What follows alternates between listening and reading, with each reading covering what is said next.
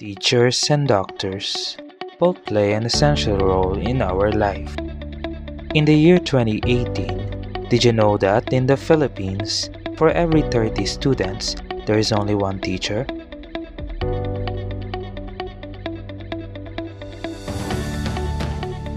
In Finland, for every 11 students, there is one teacher.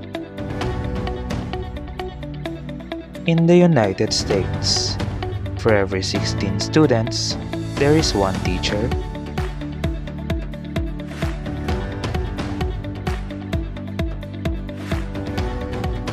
In the year 2016, did you know that in the Philippines, for every 33,000 patients, there is only one medical doctor?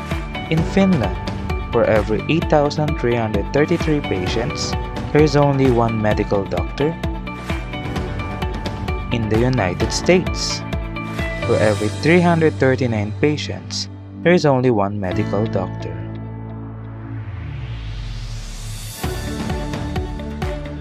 What mathematical concept explains this?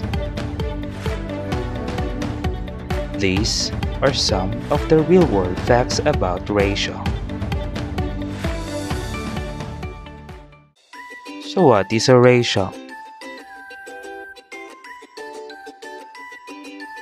A ratio shows the relative sizes of two or more values. In other words, it is a comparison of two or more numbers. So let's take a look at this symbol. This symbol is a colon. It is the usual and most common symbol to indicate ratio. Now, here is an example of a ratio. 1 to 1, 1 to 3. However, most of the application of ratio is expressed in fraction form, like 1/4 to 1 5/3. So just like fractions, ratios must be simplified all the times. So let's write each ratio in simplest form. Both numbers can be divided by 2, so this ratio can be written as 1 to 2. Both numbers can be divided by 5. This ratio can be simplified as 1 to 5. Both numbers can be divided by 3, so this ratio can be simplified to 5 to 6. Try this.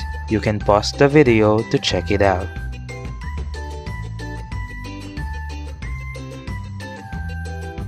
The correct answer is 2 to 5 to 7. These examples are also called equivalent ratios. Very easy, right? Now, let's write situations into ratios. Boys and girls.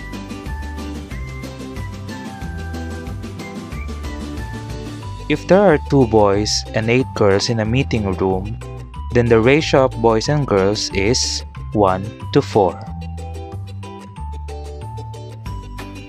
Game scores. If Team A scores 14 in a soccer match and Team B scores 12, then the ratio of their scores is 7 to 6. Product prices. If you pay 350 pesos for 5 pieces of t-shirts, then each t-shirt is 70 pesos. The ratio is 70 to 1. Car speed.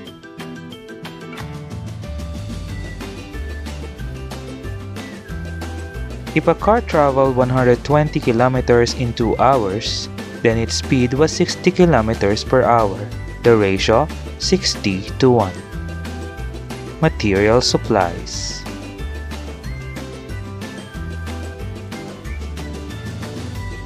If a company has 180 employees and plans to distribute 360 pieces of donated face masks, then each employee will have 2 face masks. The ratio, 1 to 2. That's it. There are many real-life examples of ratios. As you can see, Whatever you do, wherever you go, whether you're busy traveling or just relaxing alone, ratios are everywhere. Because in here, we always consider what matters. So if you want more videos, subscribe for more.